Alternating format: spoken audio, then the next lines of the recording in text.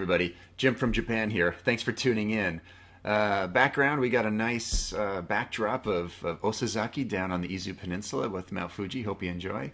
Today's topic, the real danger of poor open water instruction. All right, so open water instruction is maybe one of the most common levels of instruction out there, mainly because a lot of people actually do not go past open water, and many people quit very shortly after open water instruction. One reason is because a lot of folks, like any new hobby, they get kind of enthused about it. And scuba is very situational, like, oh, we're going on a vacation to Aruba. Wouldn't it be great to get certified and dive in Aruba together for our honeymoon or for our anniversary, and then never dive again, right? That is actually really common, all right? So on the danger, so when I first became an instructor way back, I initially thought, when I was imagining in my mind, what's the danger? A bad instructor, if I do a bad job, if someone does a bad job, what's the danger? And in my mind back then, safety was my thought. Like, wow, there'll be this lack of safety that, people will be getting injured, getting hurt, injuring themselves, injuring other people. I was thinking, injury.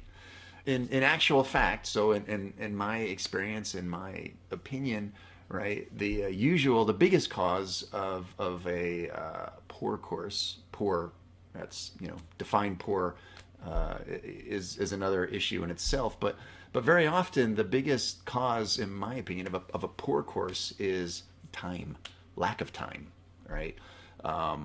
Right, doing tasks only once, very little pool, no repetition of tasks, just like check a box. Yes, this student did this one time. Maybe it wasn't great, maybe it was great, maybe not, but yeah, he did it. He survived, or she survived, he or she survived that task, right? Done, on to the next. As opposed to, taking a lot of time, doing things with a lot of repetition so that you have muscle memory, that sort of thing, right? So in my observation, that is the biggest factor, right? Is this lack of time issue, and that's a whole nother topic. So in my observation, right, what happens is people take these short courses, possibly as little as 2 days, right? Very compact. And you know what? A 2-day course for someone who's a fantastic athlete with a lot of eye-hand coordination, great comfort in the water, very motivated. Yeah, for that person, maybe 2 days, maybe 1 day, maybe no instruction. Just reading a book might have been okay for a very small number of people. However, for some people, right, for probably the majority, right, or if someone doesn't have great comfort in the water, is not particularly athletic, maybe not a super strong swimmer, maybe they're not that motivated, and that's another issue, right? Sometimes, right, couples are the quintessential example of, one person is saying, yeah, honey, I really want to do that. Maybe it's a he, maybe it's a she. I really want to do this course. We're going to, Maldives.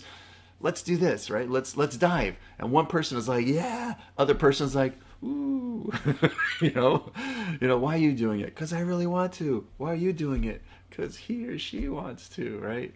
So maybe that person needs a little extra time, right? So the cost, the danger, right? In my experience, certainly physical danger could be an issue, injury, that sort of thing.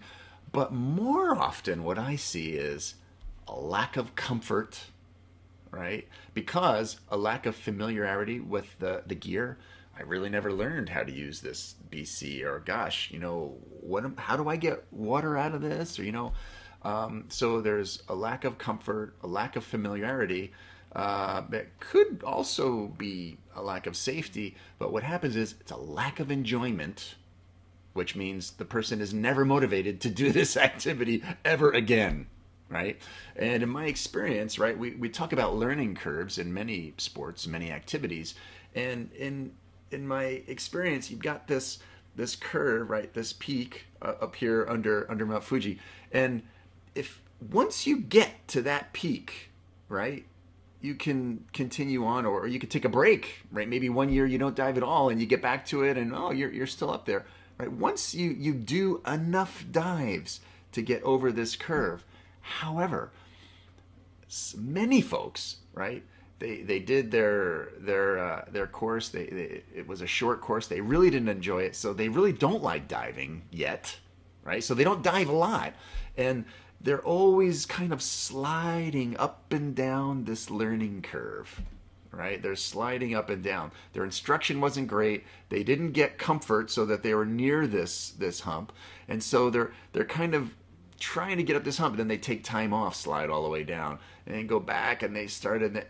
They're always a danger to themselves, and they're not enjoying things, and so they quit.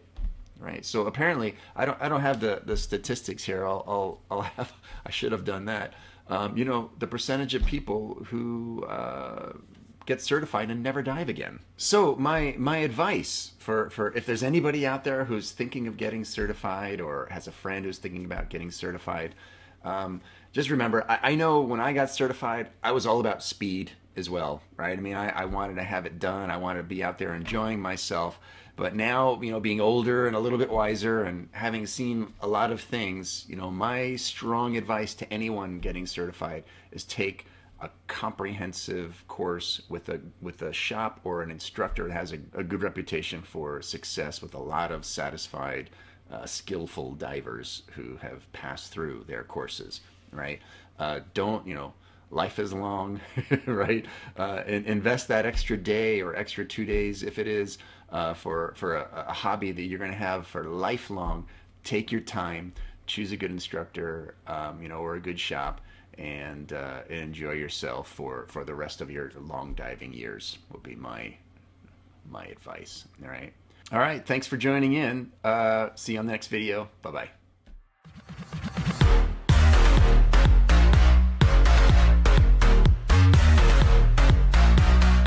Okay, thanks for watching. All right, well, if you like this kind of thing and you think you'd like to see more, I think there's a subscribe button right around here somewhere. And if you are coming to Japan and you'd like to hook up with us and dive, I think right around here there's a spot where you can click, come and have a look at the webpage and see what kind of events are going on. All right, thanks a lot. See you on the beach. Bye.